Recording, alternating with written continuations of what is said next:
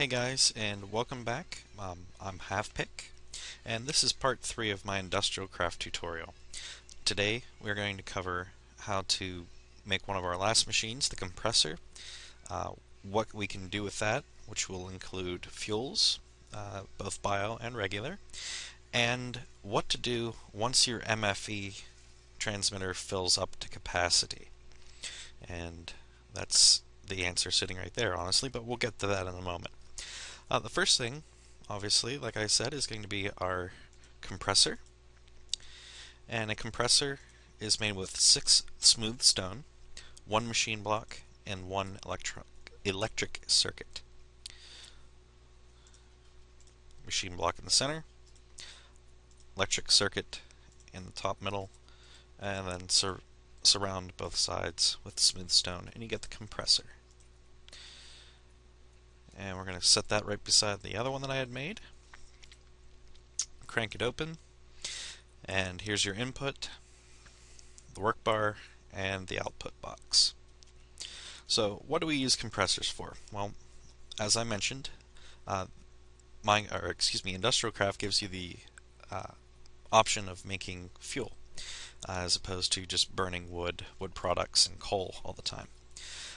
Fuel produces lots and lots and lots and lots of energy, and it's only minorly difficult to produce.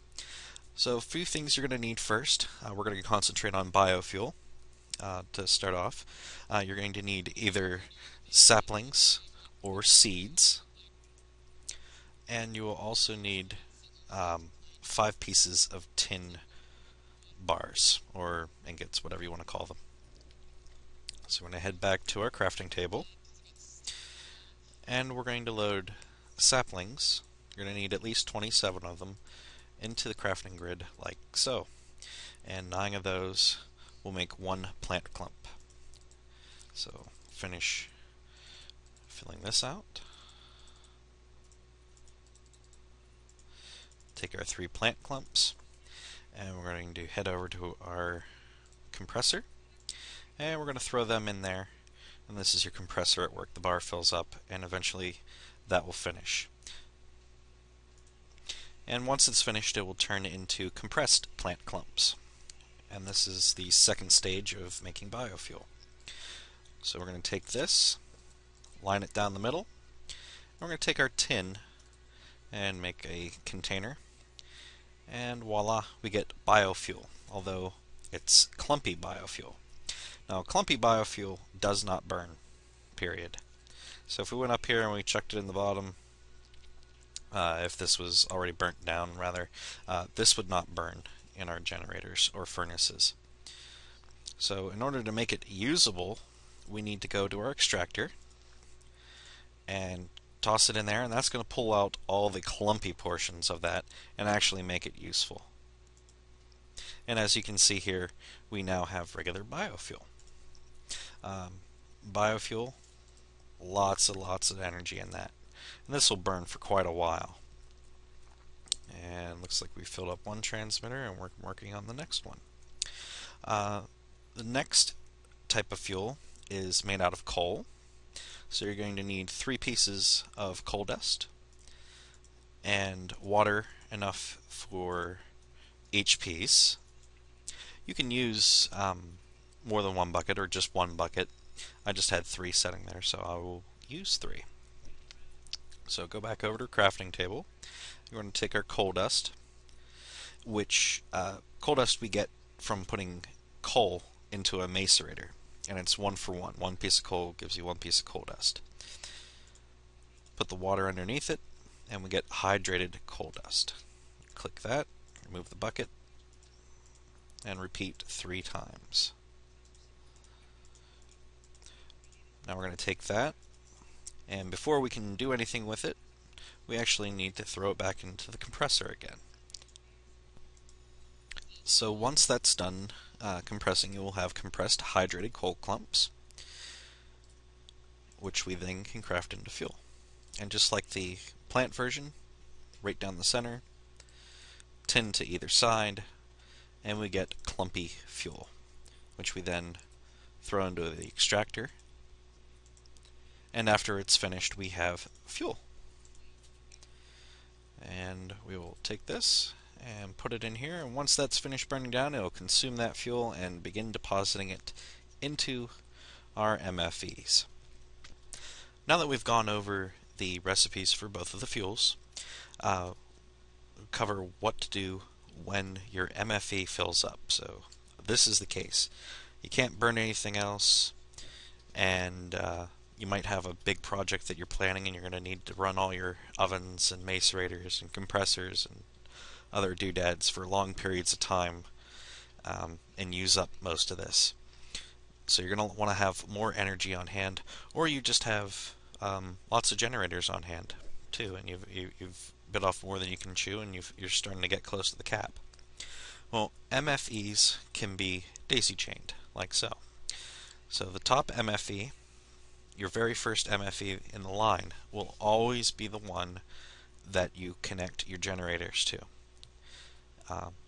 Reason being, energy flows from one MFE to the other, and you want to have the maximum amount of storage possible. So if you if you put your generators here, it would fill up this MFE and this MFE, but this poor little guy wouldn't get any. Kind of like the Three Little Pigs or whatever fairy tale, I guess, would apply to that. So step one, generators on the first MFE. You're going to take the first one and you're going to wire the output, so top or bottom, and then you're going to take your next MFE and you're going to wire to its input, so i.e. on one of the four sides. And then from that one, you're just going to repeat the process, output to input, output to input, output to input, as many of those as you would care to do. And you can change the shape. You could go top to bottom, bottom to top. Some people do them in squares. I just did this for simplicity's sake to show so it's easily visible. And now we have our fuel burning. It's still chugging all the way in there. That MFE is filled. This one's filling. And this one, as you can see, the numbers are jumping. It's getting energy from the generator, but it's immediately sending it down the line to the next MFE.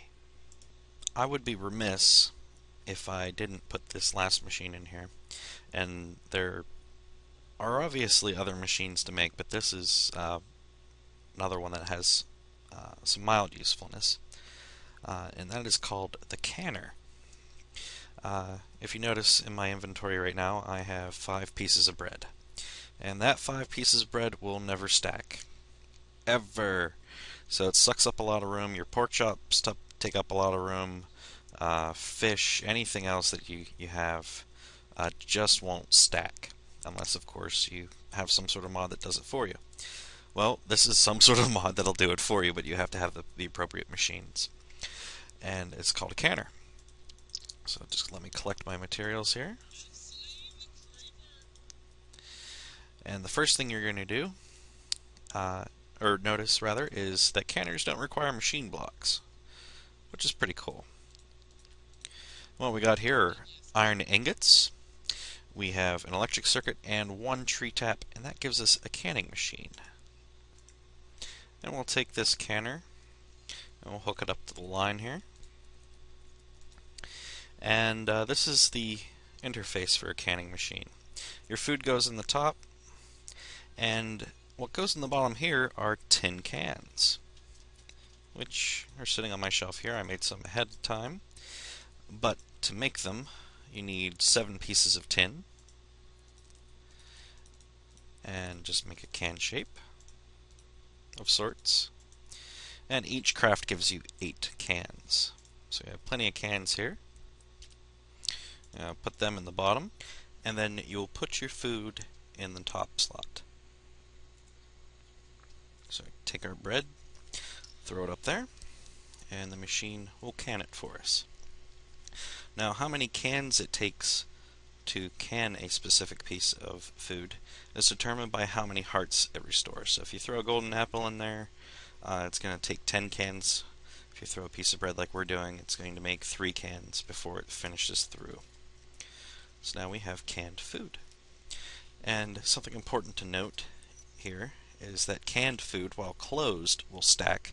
However, once you open it, it follows the same rules as regular food and will not stack. So here I opened up all these cans, and now they're all in single stacks. And when you use them, you get one heart and an empty can back. So you actually don't have to keep making more tin cans as long as you don't lose these or waste them, um, which is actually really convenient, which goes along with having canned food, I guess. Now, of course, there are um, lots of crafting recipes left. There's several new generators aside from the regular generator. There's high voltage cables yet to cover, and several other really useful tools just yet.